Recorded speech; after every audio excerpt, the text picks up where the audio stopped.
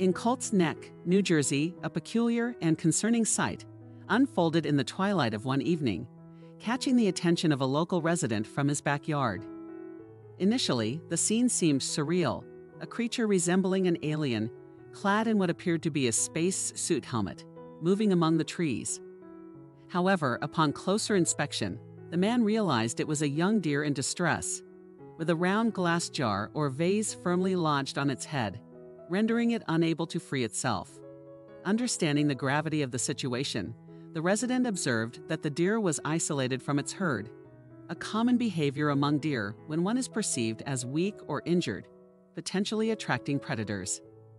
Recognizing the urgency, he promptly contacted both the local chapter of the American Society for the Prevention of Cruelty to Animals, ASPCA, and the New Jersey Department of Environmental Protection for assistance.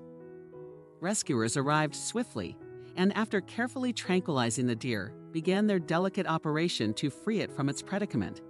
The glass container, identified as part of a lighting fixture that had been partially filled, likely caught the deer's attention on the ground, leading it to investigate and inadvertently become trapped.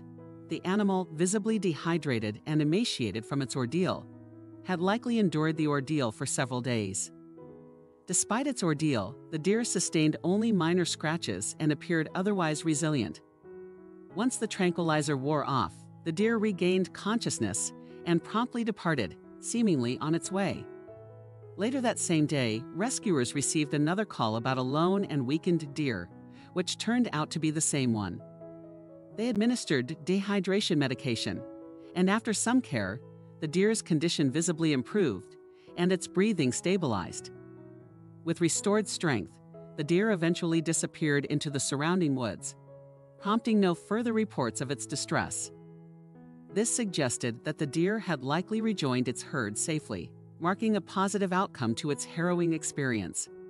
Interestingly, this incident wasn't the only case of animals encountering unusual traps. While birds effortlessly perch on power lines, other wild creatures occasionally find themselves in precarious situations involving high poles and structures. These scenarios underscore the diverse challenges animals face in urban and natural environments alike, often requiring human intervention to ensure their safety and well-being. In Florida, a mundane day for a local resident turned into a surprising encounter when he stepped outside for errands and spotted what initially seemed like a large bird perched on a pole. On closer inspection, however, he realized it wasn't a bird, but a raccoon in a precarious situation. Sensing the urgency of the matter, he promptly contacted animal rescue services for assistance. Rescuers arrived swiftly to the scene and quickly discerned that the raccoon hadn't just climbed the pole for fun. Upon closer examination, they noticed an unusual object firmly lodged on its head, a glass jar. The panicked raccoon had likely climbed the pole out of fear and confusion, unable to see due to the obstruction on its head. Understanding the animal's predicament, rescuers carefully lowered the raccoon from the pole and proceeded to safely remove the jar. It became evident that the creature had inadvertently gotten its head stuck while possibly trying to access food remnants from the jar, emphasizing the risks wildlife might take for a taste of enticing treats like peanut butter. Reflecting on the incident, it underscores the importance of securely closing and properly disposing of jars and containers to prevent wildlife from accidentally getting trapped.